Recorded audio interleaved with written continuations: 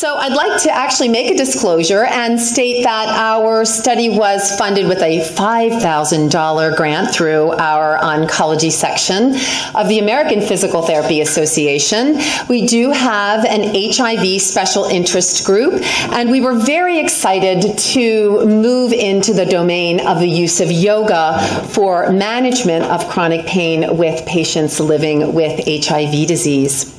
Clearly, as discussed by Darth Vader over there, who took away those slides, who snuck into my slide deck, this is going to be a very quick overview. And I think what's, once again, from our morning keynote speaker to all through the theme, this issue of chronic pain has its significant numbers in the research from 39 to 55%. This concurrent psychiatric illness also is individuals that have concurrent pain at 40%, and then add to that algorithm substance abuse, which increases higher pain sensitivity and disruption of activities of daily living. Furthermore, we know that it reduces quality of life, and as we've seen across the board in our discussions today, that it is often underestimated and undertreated. And our individuals living with HIV disease across the spectrum are less likely with chronic pain to be adherent to antiretroviral therapies. So there's a multifactorial etiology, as we talked today: direct HIV infection, inflammatory intermediaries, in the immune activation, side effects of treatment, as well as neurologic mechanisms, the comorbidities and multimorbidities, the various opportunistic infections, psychosocial influences, prescription opioid misuse and heroin use, and of course the cultural, gender, and ethnic differences in perception and expression of pain syndromes. So as Kyle presented, he gave a wonderful algorithm of the intersection of the types of chronic pain, that being nociceptive, inflammatory, and neuropathic, that really brings it home to our discussion this afternoon as it relates to peripheral neuropathy syndrome specifically. Talking about a holistic approach from a psychologically informed perspective, that central sensitization and peripheral sensitization really develop over time that lend itself to the chronicity. Furthermore, as articulated, the issues of aging and frailty, direct effects of really looking at all of the component parts for people living with chronic pain continue to be perseverative. In addition to this, we also know that pain is independently associated with the increased odds of impairments as it relates to mobility, self-care, as well as usual activities. And if we look at some of these risk factors in the literature, we know that disability associated with chronic pain in general include all of the elements of both physical, psychological, compensation dependency, functional limitations, depression, anxiety, fear avoidance behaviors, and high levels of initial pain alongside poor health. However, individuals living with chronic pain who have HIV are 10 times greater. They have the odds of impaired physical function and disability.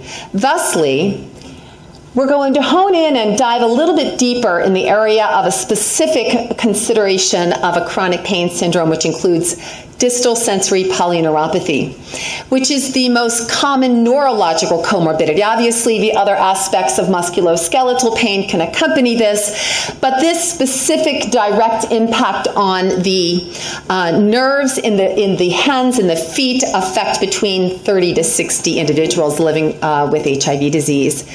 And as described here on the pictorial here, we see that this really is in a stocking glove distribution that results in quite a bit of painful night cramps, burning pain, and paresthesias or numbness in the hands and feet. So this clinical presentation can be quite significant, and this is where early detection and early surveillance is key in order to mitigate pain. What we know, however, of course, in this management of chronic pain is, as Kyle mentioned this morning, this biopsychosocial approach. We have tried opioids. We have tried quite a bit of extensive pharmacologic agents, and we know of the many side effects of these drug interactions, and then add to the complementary drug-herb interactions and supplements to also mitigate pain. And we can see quite a bit of challenges as it relates to the side effects of the many medications that individuals use to manage neuropathy. Thus, we open up our conversation on the use of yoga for individuals with HIV-related neuropathy. Thank you, Mary Lou. Dave, take it away. It's always hard to follow Mary Lou. Last night at the Realize reception, I didn't even try. I just said, stay in your seat, Dave. Don't even try to follow that. But anyway, I want to talk about a case series that we did. There is a dearth of evidence on non-pharmacological management of chronic pain in people living with HIV. As Dr. Harding mentioned earlier this morning, of the randomized controlled trials on self-management programs for people living with HIV, only a few of them have included pain as an outcome. There is a larger body of literature on exercise for people living with HIV, as summarized by Kelly and Stephanie and in their co-authors in their widely recognized systematic reviews. But in those exercise studies, pain is not consistently included as an outcome. So we're not aware of any randomized controlled trials that used yoga as an intervention to manage chronic pain in people living with HIV. So as a step toward that, we did this case series that I'm going to share with you today. These were individuals who were adults, HIV positive, with a concurrent diagnosis of distal sensory polyneuropathy in the feet, with a baseline pain of at least 4 out of 10 or higher, and on stable management of their HIV disease with ART, as well as stable management pharmacologically of their pain. The yoga intervention was 4 weeks, twice weekly classes. It was an integrated yoga program that included philosophy, breathing exercises, 50 minutes of practice of postures with emphasis on lower extremity balance, stretching, and stability, strengthening, as well as meditation, relaxation, and home practice on non-class days.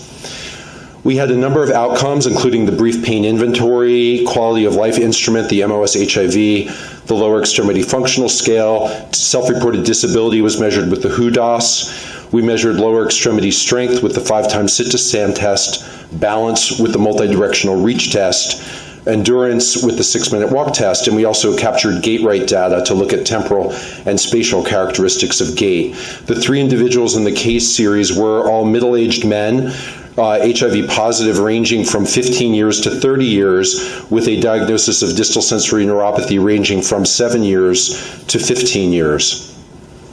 I'm going to start with one of the most compelling results that was consistent across all 3 individuals. Most of the outcomes were not consistent across all 3 individuals. Most of the outcomes were scattered like buckshot all over the place. But in all 3 individuals, pain-related quality of life improved by greater than 10% after 4 weeks of yoga. In fact, it actually virtually doubled if you kind of look at the trajectory of improvement in pain-related quality of life after the 4 weeks of yoga.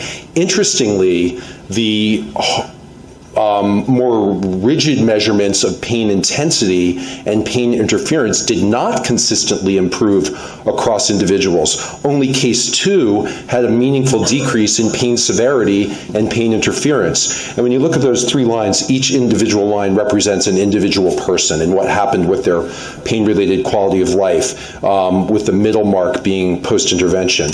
So this was an interesting finding, and I think our conclusion from this was that the yoga program wasn't necessarily effective in reducing the perception of pain, right, the pain intensity, yet everybody felt that their pain-related quality of life was substantially better. So perhaps they learned to cope with their pain more effectively and live with it without it being less of an emotional or psychological burden. Physical health, quality of life, again, kind of inconsistent results there. Mental health, quality of life, inconsistent results with 2 people improving after the yoga intervention. Lower extremity functional scale, 1 person improving after 4 weeks of yoga, and then another person improving actually by the time of follow-up. So these were more inconsistent. The 6-minute walk test, 1 individual had improved endurance. These show improvements in balance in 2 of the cases. There was 1 case with no improvement in balance. The solid circle is their baseline ability to reach and how far they were able to reach. And as you can see by the dotted circle in case 2, both in the forward, backward, left, and right reach directions, they had improved limits of stability in all directions after yoga. And in case 3, in the left-right directions after 4 weeks of yoga. And gait parameters improved as well. Interestingly, in all 3 cases, there were improvements in stride length, walking velocity, and double limb support time. Now, we found this particularly interesting because the yoga protocol did not involve any practice of walking or gait activities. Yet all of the subjects had meaningful improvements in these rather important markers, temporal and spatial characteristics of gait. And we think it was probably due to the fact that if their lower extremity flexibility improved, if their balance improved, if their strength improved, that then somehow segued into some improvement in their temporal and spatial characteristics of gait. So our conclusions are that the yoga program was safe and feasible for all 3 of the participants. We had no adverse events. All 3 participants in a satisfaction survey that's not reported on these slides viewed it as a highly favorable experience. And the outcomes, although they were inconsistent across the cases, all experienced improvements in pain-related quality of life, as well as certain gait characteristics. Thank you very much.